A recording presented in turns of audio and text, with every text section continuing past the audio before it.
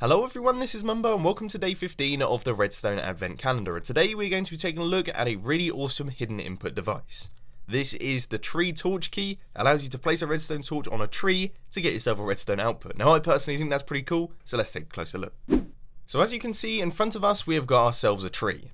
Sort of. It's a bit of a loose definition of the word tree, but we're going to be rolling with it today because as you can see, when we place down this redstone torch, that redstone lamp right there flicks off for just a split second. It's only a short amount of time, but that's definitely very useful because you can run that into a trapdoor or a piston door or some form of chest reveal system, whatever you really fancy. All I know is that you get yourself a redstone output, and that means that it's extremely useful.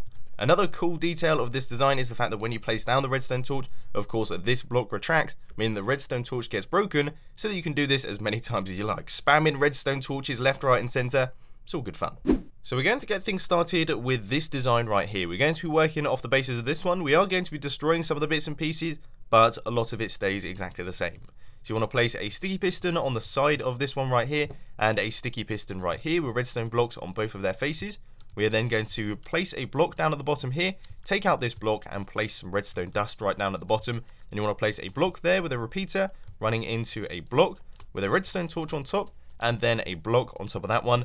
And there we go. That is everything done. That is your design modified. So now you can place a redstone torch right here. And as you can see, you get yourself a redstone output. Place it here. We get a redstone output. And also, of course, place it here. And we get a redstone output as well. The only place that you can't place down the redstone torch is on this block right here. Because unfortunately, there'd be no way to power this piston if we did manage to do that. Which means the design wouldn't be possible. It's a shame, but oh well.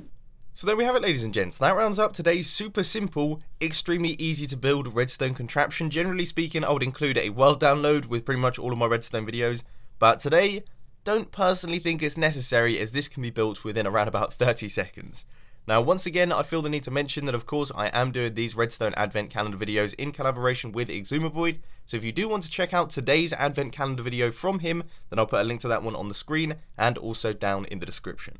But unfortunately, that is all I've got time for today. I hope you enjoyed. If you did, please sure to hit that like button. And if you really loved it, then make sure to subscribe. But thanks for watching, guys. This has been Mumbo, and I'm out. I'll see you later.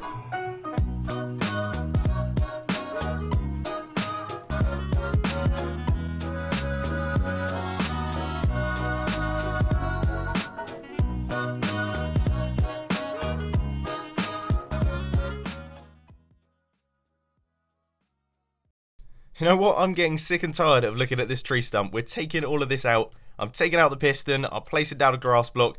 And we're getting ourselves a proper tree. I don't know why I never did that in the first place. How silly of me. There we go. Much better.